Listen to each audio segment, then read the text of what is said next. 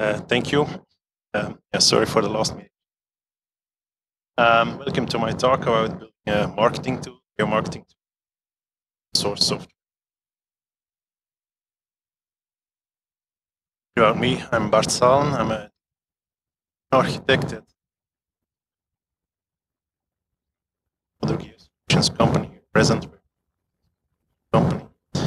I've been involved in several open source things since 2014, doing some open source work for the government in Belgium, and also some contributing to some CCAN plugins. Thank you. My company, Geo Solutions, we were founded in 2004, and we are a consulting company doing consultancy assignments and some projects, mainly around location and geospatial data.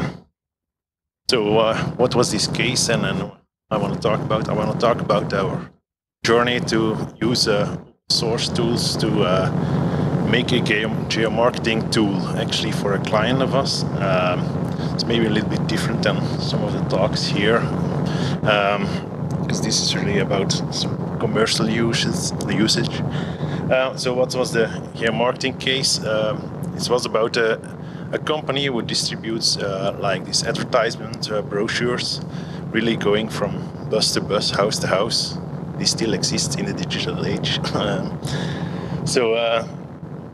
And they have quite some distribution sectors, which is like the geographical boundary in which a certain guy or woman will distribute the brochure. So it's made of routes that are optimized for them to distribute, a bit like the mailman, like the postman, to distribute these brochures. So what they wanted to do is create a tool where their clients could select an area where they want to distribute these brochures and use different parameters to select this. Of course, you have the classic stuff like, okay, you can select certain cities or certain provinces or even a region or language areas, because in Belgium you have multiple language areas, where actually 3 official languages in Belgium. So, but then also some other points. So you could also upload points of interest into the system, like the franchises. If you are maybe a supermarket and you have like 50 stores around the entire country and you want to upload them, so you can distribute your brochures just around the franchise, like maybe a 10-kilometer radius around these franchises. Or you can upload certain points of interest that you could base your campaign on. So like if you want to distribute brochures in the neighborhood of certain shopping malls or other landmarks, or can be anything actually. And then they also wanted to use some statistical data. So we used open data here to select different sectors based upon data, like the average age of people. If you only want to target young people, if your company that's distribute the brochure is only targeting young people, or maybe only elderly people, or people with some higher income, or only families. If you're a toy store, maybe you want to only target areas where there are lots of families and not where there are lots of singles, and this kind of stuff. So to get some data, we took a look at the open data that's available at the Belgian statistical institution called Stadbel. It's a Belgian national institution. And they have this concept of statistical sectors, which you see on the map over there. It's an example of how they are distributed a bit in a village. And for these sectors, you can get all kind of data sets. So like you have these large tables with all kinds of data, and they all have this code, an IS code it's called, and you can link that to a specific sector. So you can see what's the average income in a sector, or you can get data about family size, or you can combine several data sets to get some data about this sector.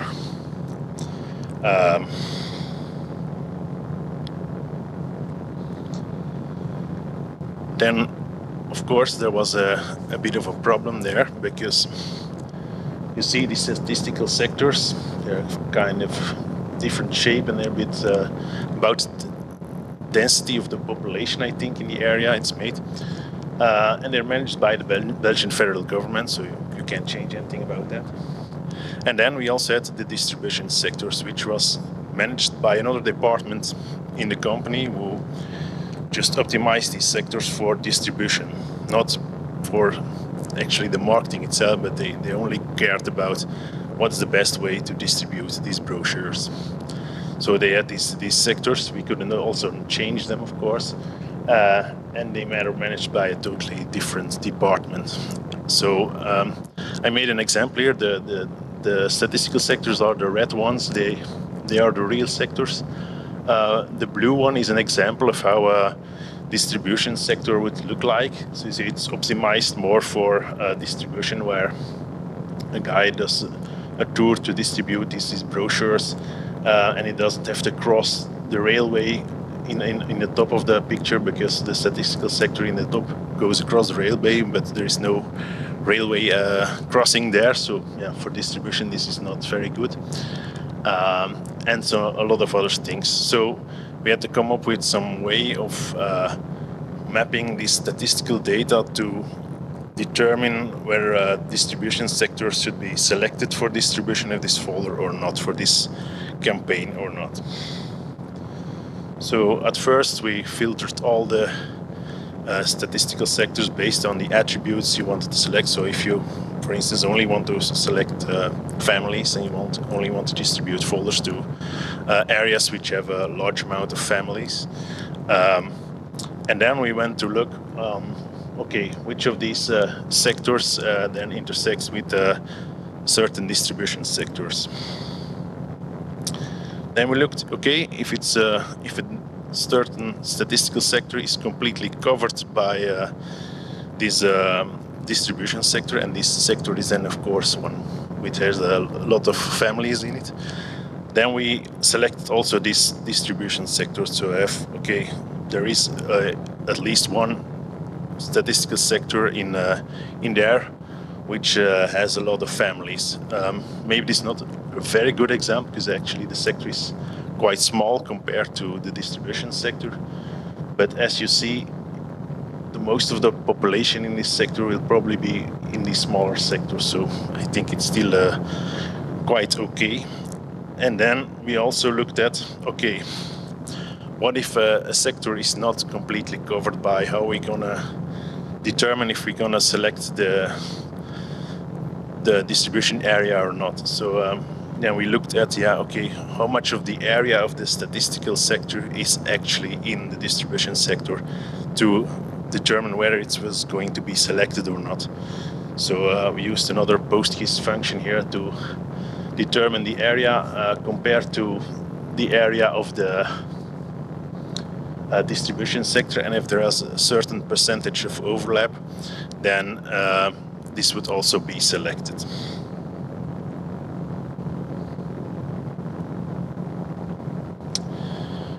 Okay, a little bit about the architecture we built for this. So on the far right side you see there's a company APIs, which is the platform which contains all the distribution sectors and so on, and some information about our clients. We had a database, which was a Postgis database with Postgis installed. So as you saw on the previous slides, we used a lot of Postgis functions to calculate this distribution stuff. So we had a sector processing service setup, which is in Java with use of Hibernate Spatial to query the Postgis database. We had a separate Geo Server setup, which was in this case only used for displaying data. So you could display on the map several data about, okay, you could display the statistical sectors, the distribution sectors, but also like just the villages or the provinces or other administrative boundaries. The top, okay, the business service was just everything that was made for this project in business-wise business processing, and then the actual application in the front end, which uses Angular and open layers for for displaying the map and controlling map stuff. Actually, yeah, there was also some authentication service, but I'm not going to talk too much about that. For using a Geo Server because what you saw on the previous slides, all of these services were actually packaged as Docker containers, so we could run this in production. It's run in Kubernetes, and for development is using Docker Compose. So one of the things we had to do was getting some Geo Server in Docker, and with our previous work with Geo Server, we always used the admin tool, like the graphical user interface of Geo Server, to configure it and to set up some stuff. But in this case, this wasn't very practical because we wanted to have some automated deployments in production and also on the testing environment. So this wasn't very feasible. So we looked into, okay, how this Geo Server stores this information. And then we looked at the data directory of Geo Server, where you have this kind of stuff. And then we looked at in ways to package this in a Docker container, so we could have a fully configured Geo Server ready and automatically deployed without having to use the user interface for this. So we created this Docker file, which uses, okay, it's a Tomcat. Okay, we deployed the Geo Server into it, and then okay, we made some changes.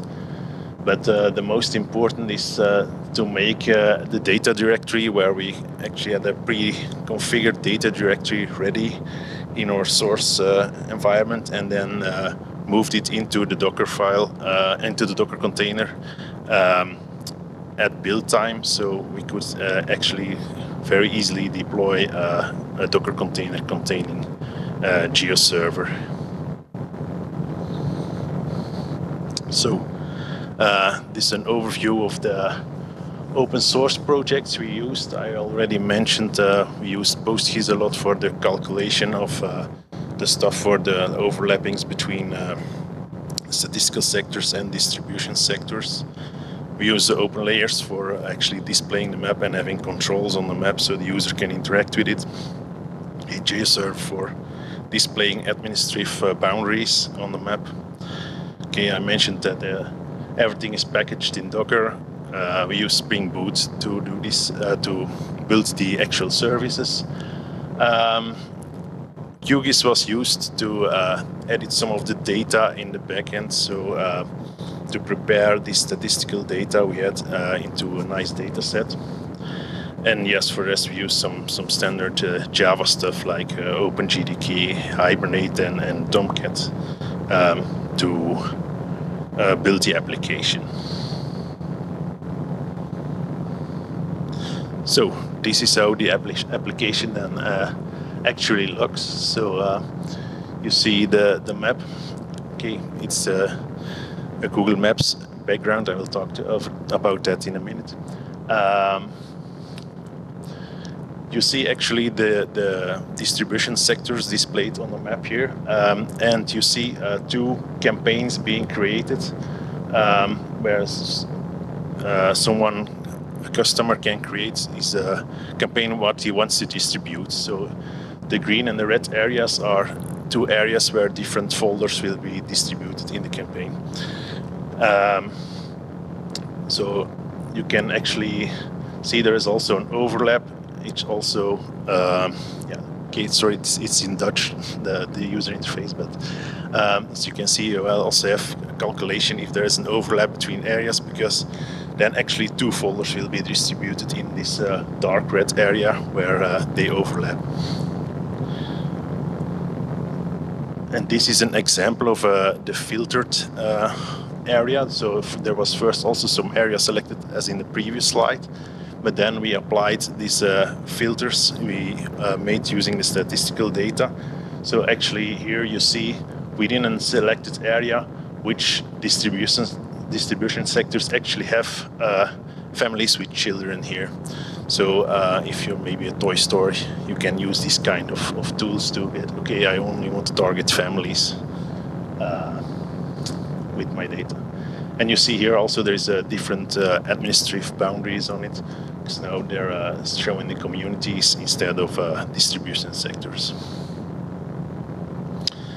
Okay, what could possibly be improved onto this? I already mentioned the background is still in Google Maps, and actually the way we use this is not supported by Google anymore. So it was a bit of a discussion with the client, because they, for some reason, don't want to use OpenStreetMap. I'm still arguing with them to actually use it, because it would be a lot better than what you have now, because it's no longer even supported by Google doing it this way. You have to actually implement their API and so on. So it makes it a lot more difficult. And also in there, I didn't show it because it's a proprietary solution, but there is also a solution where you can select a point of interest and then calculate drive time around the point of interest and use that as a base for selecting your the area where you want to distribute your folder. Currently, this is a commercial solution that's used, but we're investigating if there is any open source kind of tool which can do this. So thank you. This was my talk. Some links there. Any questions?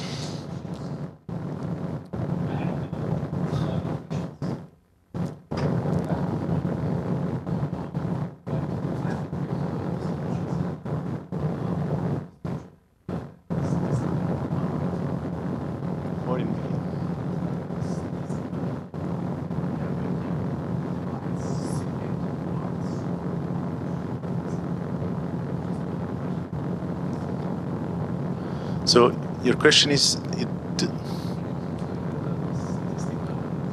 yeah?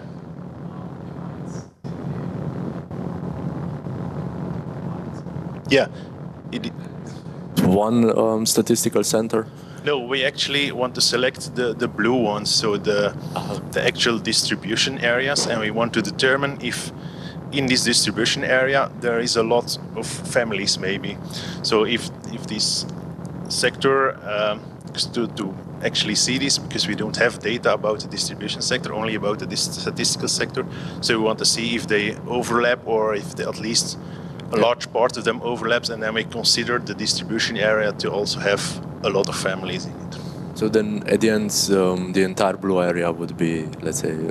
yeah, the entire blue area would be selected, because that's the way they distribute the stuff. So.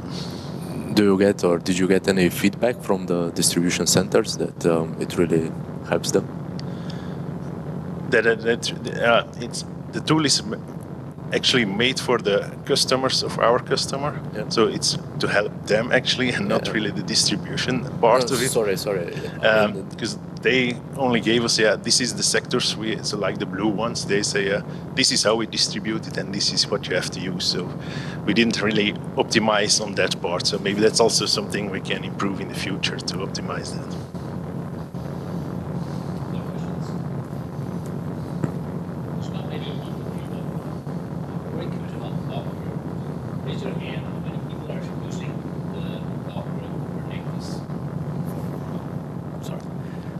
Maybe this is not statistically significant number of people, but one guy in the back is one guy in the back, because I'm very curious about. I'm looking at it right now, and how is it connected? Like, for example, in the Geo Server, what are they called? Definition files or something. So can you actually connect your Docker? What is it called? Docker. It's not a virtual machine, but it's a Docker image. Yeah. To some kind of fixed disk which stays persistent over time. Yeah, there are options to do that. for this, we only had the data is actually in the database, so we had the database connection, and we only copied over the configuration files into the Docker container. But you can actually also have data in the container, or you can attach like drives to the container, or use some sort of shared drive where you can put data and then have the Docker container access this data.